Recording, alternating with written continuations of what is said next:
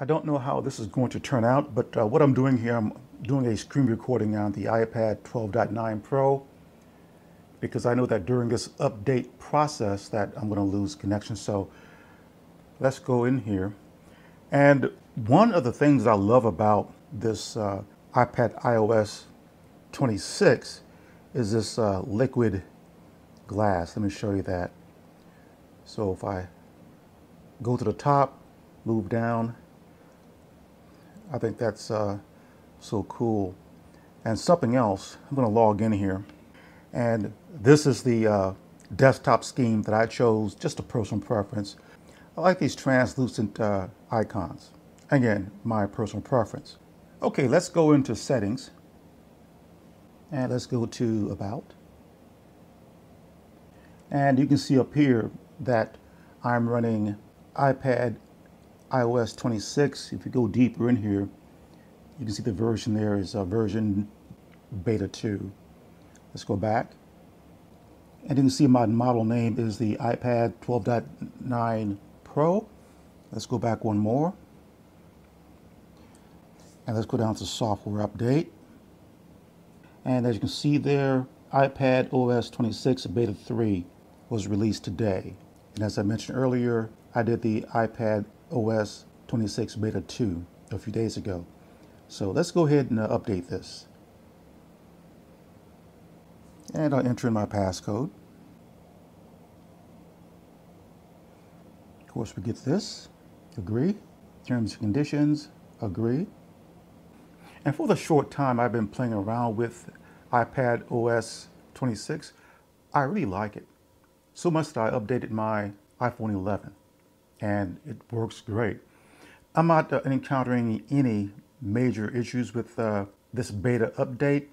Now, it is my understanding that this will be released to the public probably this month, July, quite possibly up to the fall, I'm not sure. But I do like that liquid glass feature. Now, that's just bells and whistles. What I look for mostly is the functionality. And I find that the functionality of the iPad OS 26 as opposed to iPad OS 18 is vastly different and better in my opinion. It gives the feel of a Mac OS system where you have the traffic lights, where you can expand, remove windows and all that stuff. But I've encountered no major issues with even the beta 2.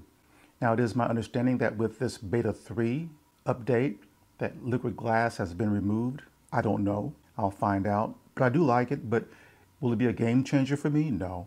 As I said earlier, liquid glass is simply bells and whistles. I'm looking for functionality.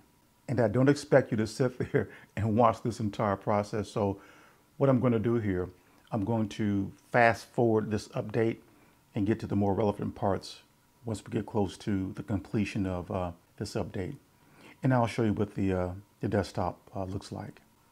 I am timing this. I start this process at 6:25. As you can see here, it is now 6:35, so 10 minutes has transpired.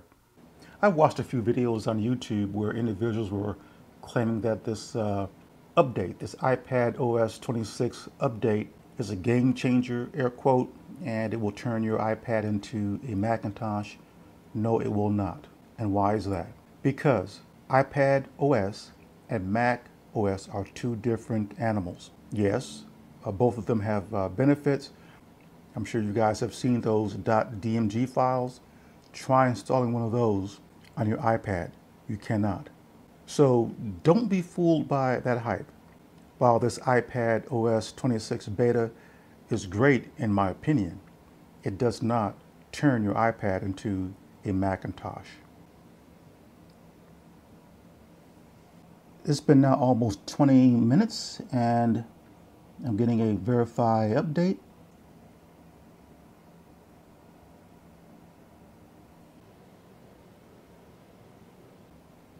If your screen goes black, be patient. It's about 25 minutes and the update is complete. All right, let's go into settings. And I'm going to come down to software update. Under beta updates, Let's expand that, and showing here that the update is iPadOS 26 developer beta.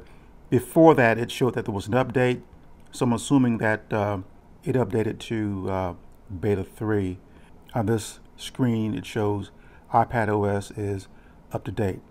Let's go out to the main screen, and I see nothing really has changed at the outset. If I scroll down from the top, is that liquid glass still there? Yeah, it's still here. And this is my setup. Let's go into files, for example. And I don't have my external SSD drive attached to this, but what I mentioned before was these traffic lights, upper left-hand corner. If I tap on that, see, I can either dismiss the screen, I can reduce it, I can grab this corner here at the bottom and move this around. See, expand it, and I can scroll down from the top, and I get this menu here throughout all the apps. And there are the headlights. I can tap on that and close the screen out. Let's launch something, then I'll conclude the video. Let's launch, let's say YouTube. Let's go to YouTube. And there it is. Okay, if I were to scroll down from the top, we get that menu again. I like that feature. This is what gives it that Mac feel. And if I tap on those traffic light icons there, I can say reduce it, grab a corner, move it around.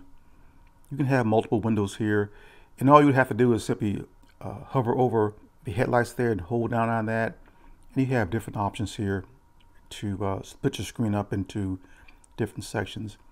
I'm not going to do that now.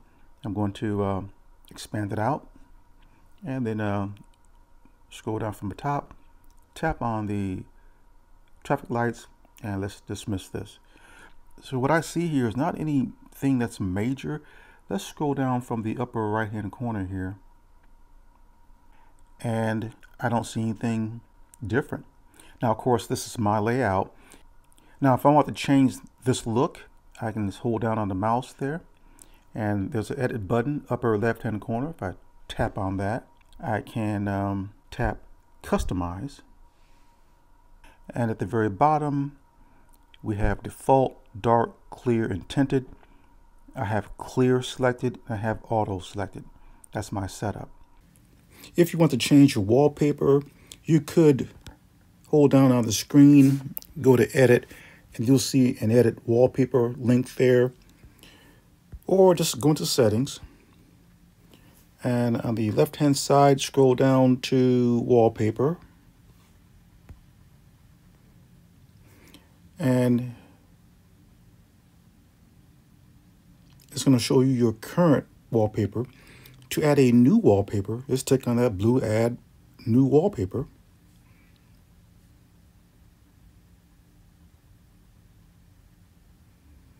And I see there on the left hand side, there's actually that's a photograph of me, but it's animated. That's pretty cool.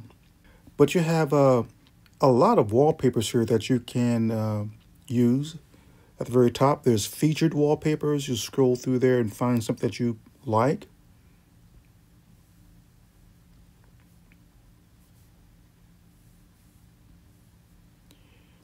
There's a photo shuffle, spatial scenes. I like that. That's what I showed you up here initially. And there's weather and astronomy. In fact, the wallpaper that I'm using right now is under this category of weather and astronomy. I picked the second one there from the left. There are emoji wallpapers, kaleidoscope wallpapers, Unity wallpapers, Pride wallpapers. Beta 2 only had one iPadOS wallpaper. I see 4 now. And there's a collection section of wallpapers, and there are colors at the very bottom. Okay, so you would simply just select the wallpaper that you want and then apply it. I like what I have right now on my desktop that you see here. And to close things out, I'll just scroll down from the top, and this is what I have. I'm going to go ahead and dismiss this notification center stuff here.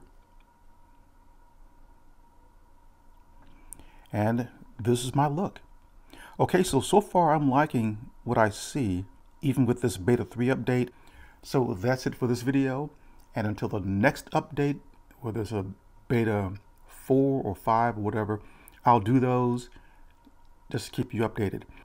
But for those individuals who are saying that beta 3 killed the liquid glass, listen, I'm not seeing that.